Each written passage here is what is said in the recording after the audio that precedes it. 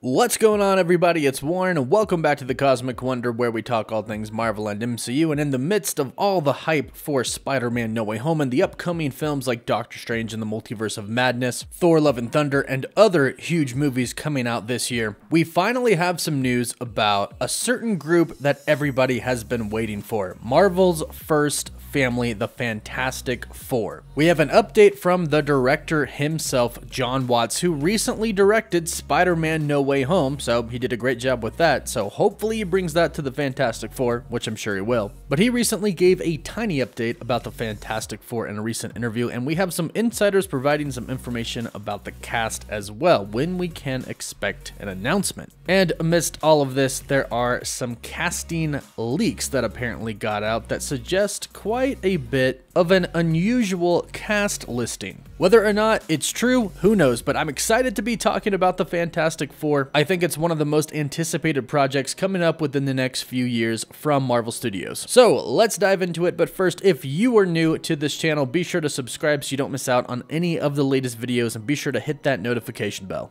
Now, in a weird way, we kind of have Spider-Man No Way Home and Final Destination 6 to thank for this tiny little update about the Fantastic Four. Variety did an article about Jon Watts and Final Destination 6 and Spider-Man No Way Home. Of course, they're talking about how much money Spider-Man No Way Home has made so far and how successful the film has been, and they talk about how the Final Destination franchise could be revived with Jon Watts. But here's where we get our really good Fantastic Four news. The article made sure to state this very plainly. It says, Jon Watts is only set to produce Final Destination 6. His next directing gig will still likely be Marvel Studios' reboot of the Fantastic Four superhero franchise, which remains undated. Now, this news comes right in the middle of the rumor that the Fantastic Four, the MCU Fantastic Four, is set to begin production very early in 2023. And this all is lining up so far, because if Jon Watts is going to be a producer on Final Destination, and Final Destination 6 is set to come out in 2022, that frees him up to direct the Fantastic Four, which, in case you didn't know, and I should have mentioned it by now, it is confirmed Jon Watts will be directing the Fantastic Four, but that makes him free to direct it or start the project in early 2023.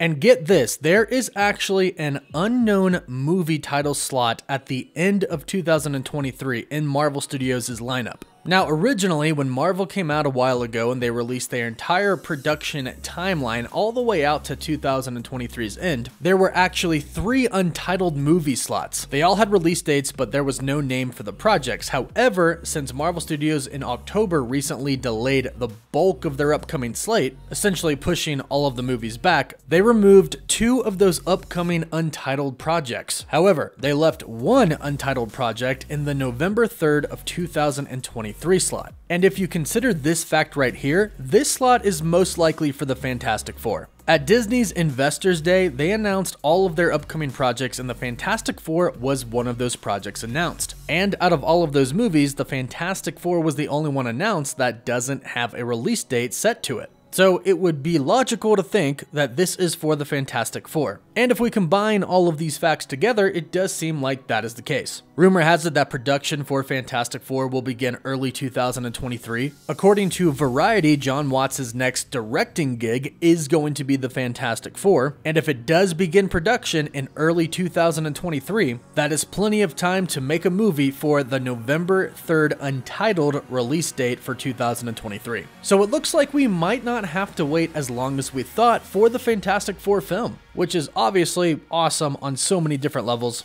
One, we finally get to see who the cast is, which I'm actually about to talk about in just a second, but 2, once the Fantastic Four come, that means the X-Men shouldn't be that far behind them. Because if you think back to 2019 San Diego Comic-Con, where Kevin Feige first revealed Marvel's Phase 4 slate, he mentioned the Fantastic Four, and he also mentioned along with them mutants, in which he said in an interview later on that mutants and the X-Men are interchangeable. He means them as the same thing. I didn't even have time to talk about the Fantastic Four. And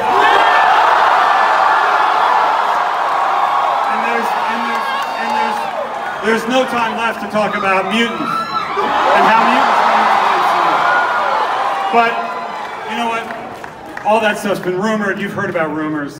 And now it's finally time, it looks like, in 2023 in November. But who is going to be the cast for the Fantastic Four? Well, recently there has been a cast leak going around, and like I said, it's pretty interesting. Check this out. And I should also note that the Twitter account Main Middleman, who has a very good track record when it comes to leaks, stated not too long ago that they heard the official cast of the Fantastic Four will be announced soon. They said they believe sometime between early and mid next year, which is now 2022. They continued to say, by soon I mean on MCU time, where everything is always well planned. Anyway, I believe only the cast will get officially confirmed. And the names I heard, there are famous names and unfamiliar names, but I can say that most of them are very talented. So let's talk about this casting leak. This leak, we have no idea if it's true or not, but I kind of like who they have for Sue Storm. For Sue Storm, aka the Invisible Woman, they have Kristen Bell. Most of you probably know who Kristen Bell is. She's in Forgetting Sarah Marshall, Veronica Mars, The Good Place. And I think as far as image goes for Sue Storm, she fits the bill. And she has really good acting range, so I think that she could probably pull off the Invisible Woman just fine. And if she can nail kind of the athletic ability of the Invisible Woman, I think she could absolutely crush this role. Now, for Reed Richards, we have Glenn Howerton, which is a very interesting choice, and I think most people would know Glenn from the show It's Always Sunny in Philadelphia. He plays Dennis. The show is phenomenal. I love It's Always Sunny, and Glenn is an incredible actor. But of course, this role would be completely different than pretty much anything he's done. It's definitely different from Dennis. But if he could nail this role, I actually think this would be a pretty good casting for him. Now, for Johnny Storm, aka the Human Torch, we have Chase Stokes. Not gonna lie, I had no idea who this was until I looked him up, but he's one of the stars of the show Outer Banks. And just judging off of how he looks, not off of his acting abilities, because I really don't know them, he looks the part. I think he could make a good Human Torch, and like the leak did say from Main Middleman, the cast is going to consist of famous actors and not so famous actors. But I think everybody is going to know this last name for Ben Grimm, aka The Thing. This leak has Seth Rogen listed to play The Thing.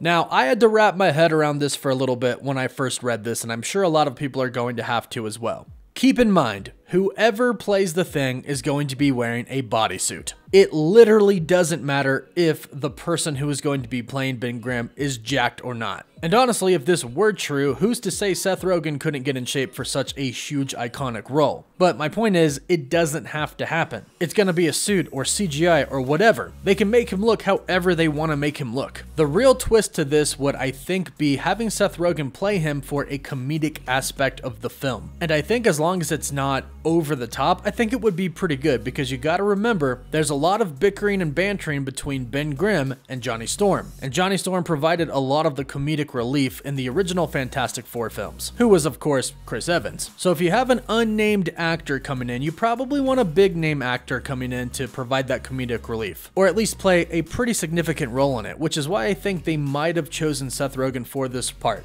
But again, this leak is not confirmed by any means. It's just made its way around online. But what do you think of this? It's quite an unusual cast. But if it were true, Marvel typically knows what they're doing. I don't think they've really cast anybody wrong. But again, let me know your thoughts about this in the comments down below. How excited are you for Marvel's first family to finally be making their way to the MCU? Don't forget to like the video and subscribe so you don't miss out on any of the latest MCU news. For live updates, you can follow me on Instagram and Twitter. And as always, thank you all so much for watching.